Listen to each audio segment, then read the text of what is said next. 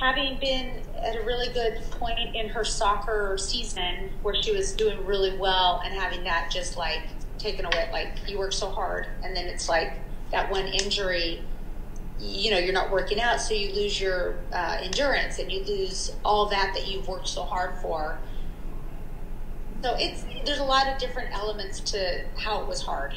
So you have the health aspect, and you have this, just the social, all the other things that go along. I don't know what that is for her because I'm not in her head, but it's. I think that was the biggest part. Am I ready to go back?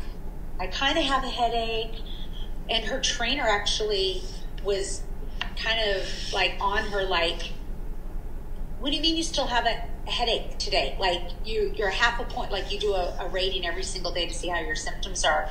And then she's like, but do I really have a headache, or is this just like normal? Like, so they don't know, like, and they're scared because they don't want to go back. They don't want to lie on the paper because they don't want to do anything to harm them. But then it's like, is this like really a symptom, or am I just scared and it's like in my head?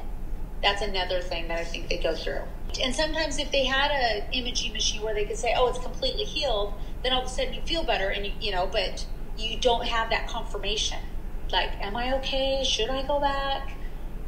Yeah. But I think that's the hardest thing, because as a parent, I can't tell you if you're okay to go back.